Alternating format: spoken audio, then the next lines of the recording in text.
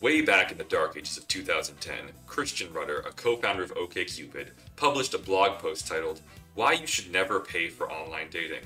The post is an indictment of services like Match.com and eHarmony. Reading it kind of feels like looking back on prophecies from Cassandra herself. The man is obviously speaking the truth, but no one was listening. Nowadays, OkCupid is only another brand nestled tightly under the evil ownership of Match Group, the single largest entity in the world of online dating. Home to over 12 apps, at least one of which you've almost certainly used, Match Group is in the business of keeping you miserable and single for as long as possible. Now, Rudder's short blog post is absolutely damning in its criticisms of Match.com and eHarmony. He points out the absolutely perverse profit motives the sites run under. Back then, only paying members could message each other, meaning every user who paid for the service was functioning as a de facto advertising agency for every message sent. Everyone who could send messages was basically asking those who couldn't to sign up so they could message them back. Users were basically paying to do free work for the site. This isn't how the paid functions of modern dating apps work though, at least not the ones I've used, and I've used several, including Tinder, Hinge, and Bumble.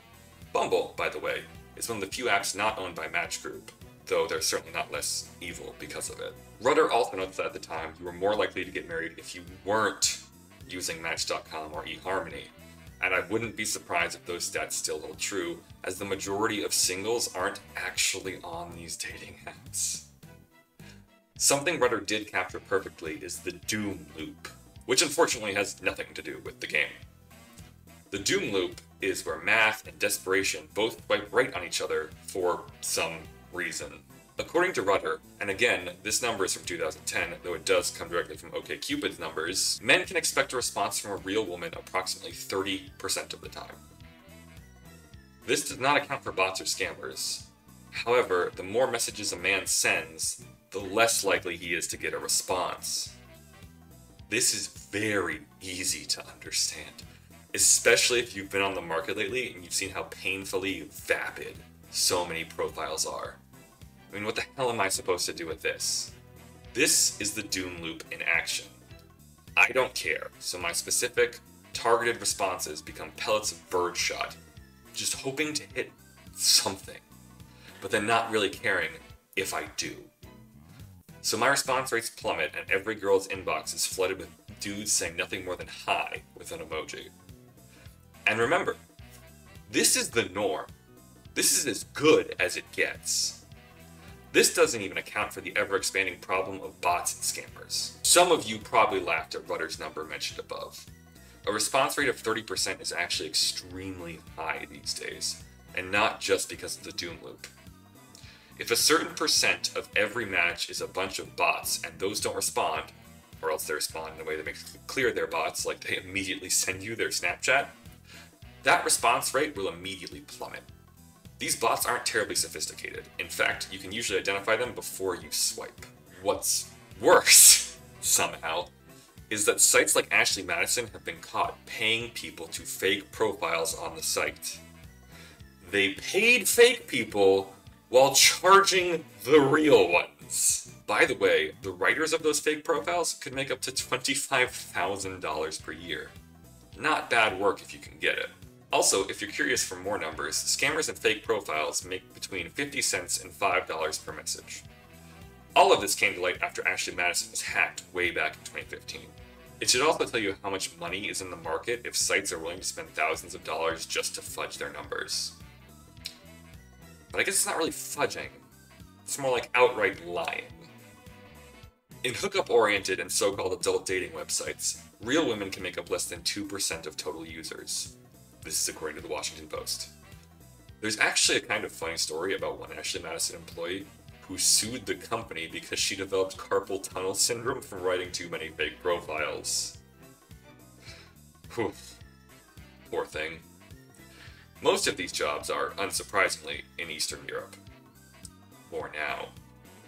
Do you really think the savvy-minded businessmen behind Match Group are so honest as to avoid these activities themselves?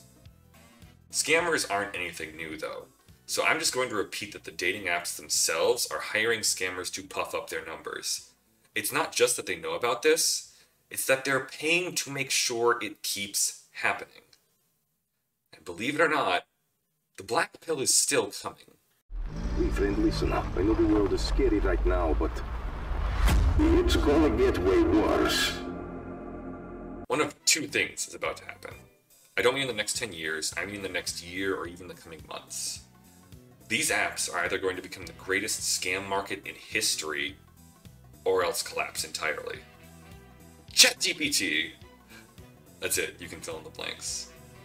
In case you didn't know, OpenAI owns ChatGPT, and they recently removed their not-for-profit status. Microsoft just dumped $1 billion into OpenAI with the hope of integrating their AIs into future products. Meaning anyone with Windows will have the AI necessary to communicate with any lonely guy on Tinder. Like I said, this will either create a nightmare world like Her, which no, I've never seen, and I'm not gonna watch Joaquin Phoenix fuck a phone. But this world will have Scarlett Johansson's sultry voice asking you for a new passport to America every 6 weeks. Everything on these profiles could theoretically be AI generated. Voice memos, pictures, even videos. And, as you've probably already figured out, this is actually already possible. Meaning there is zero reason to trust anything you see on any of these apps. This leads us nicely into option 2, the total collapse of these markets. We'll have to go back to relying on networking and matchmakers or something. I don't know, I'm a goddamn millennial, hence the name. I don't know how old people used to meet each other. I actually think this is the way the entire internet will be going soon. Nothing on it will be real. And the only thing we can trust is the world offline. So, I guess what I'm saying is, reject modernity, return to monkey. In any case, let me know what you think in the comments. Thanks for watching, subscribe if you enjoyed it, and remember to take care of yourself.